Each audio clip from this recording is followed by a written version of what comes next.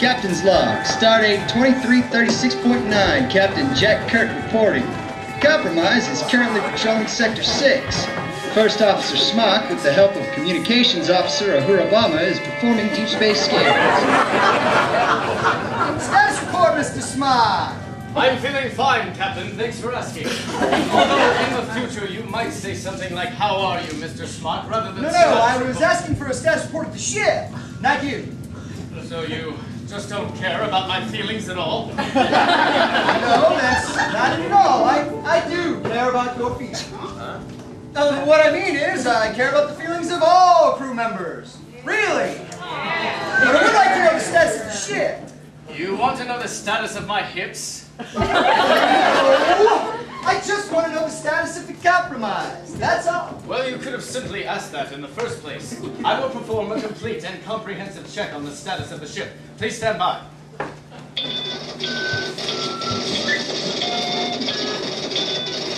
Captain, my scan indicates that we are about to collide with a giant space potato.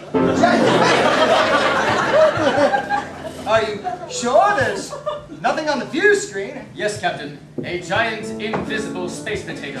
It is like nothing we have ever seen before. Well, I mean, as it is invisible, we cannot see it. But if it were not invisible, it would be like nothing we have ever seen before. I recommend we make a sharp right turn really fast. You mean a starboard turn, and could you be a little more specific as to the speed? Of course, Captain. Speed should be really, really fast. Now, Captain, or the entire ship will be destroyed, and all life as we know it will end. Lieutenant, could you please confirm Mr. Smock's readings? Of course, sir. We are presently on course for Starbase 11 at Warp 3. ETA 2 days, 6 hours and 11 minutes. Ship status is optimal, with all stations reporting in as operational. Oh, so no giant, invisible space potato? No, sir.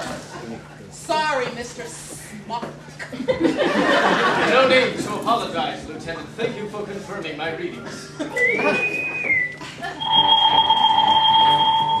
Kurt here! Captain, me engines can't take much more of this!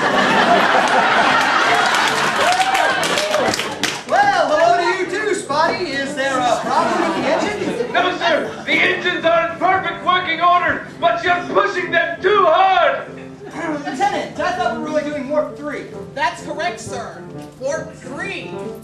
Spotty, our Warp engines are rated with a cruising speed of Warp 6. I don't think Warp 3 is too fast, do you? Well, no, sir. I see. So what exactly is the reason for calling the brig? Well, it's just that it just gets so lonely down here. Okay, we'll talk later. Please don't.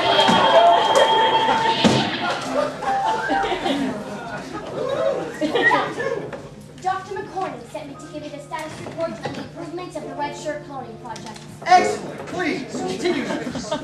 As you know, sir, the Red Shirt cloning project was designed to produce somewhat disposable crew members for dangerous missions. And for the most part, it worked out very well. How does the doctor intend to improve it? Dr. McCorney says, we can rebuild them. We have the technology. We can make them better than they were before. Better, stronger, faster. And has he made them better, stronger, faster? No, sir. So, just how has he improved them? They don't smell as bad. Well, that's something. Thank you, nurse.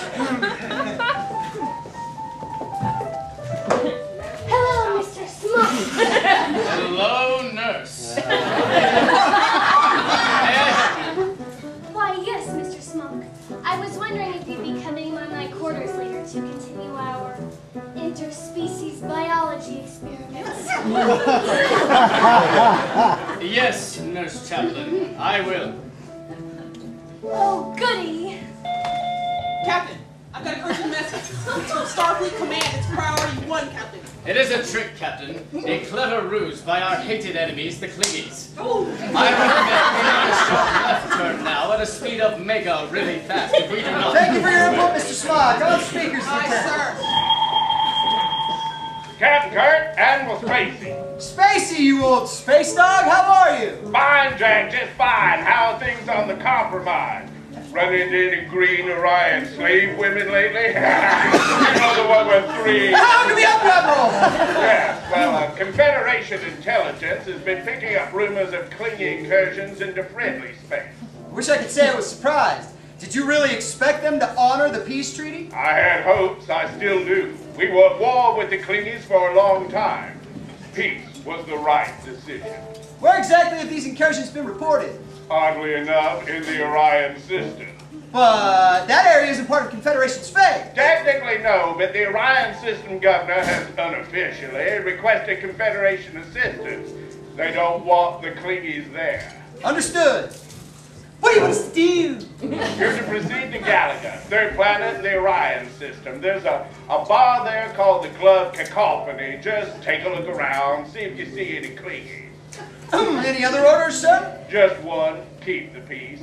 You're not there to start a war, Jack. We want to protect the Orions, but not at the expense of the clingy peace treaty, understood? Understood, sir. Compromise out. Well, Mr. Smock, what do you think? I think we might get some Orion slave girl action very soon. Did I say that in my out loud voice?